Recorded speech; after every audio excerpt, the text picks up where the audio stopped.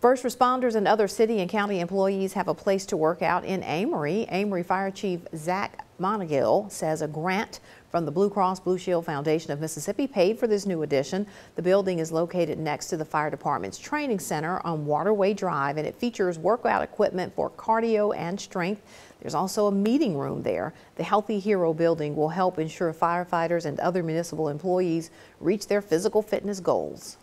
Great facility for training, great for working out, and a great piece to our puzzle to make everyday life for us go good. The chief says firefighters will be able to work out or have meetings in this new building, then head next door for work at the training center.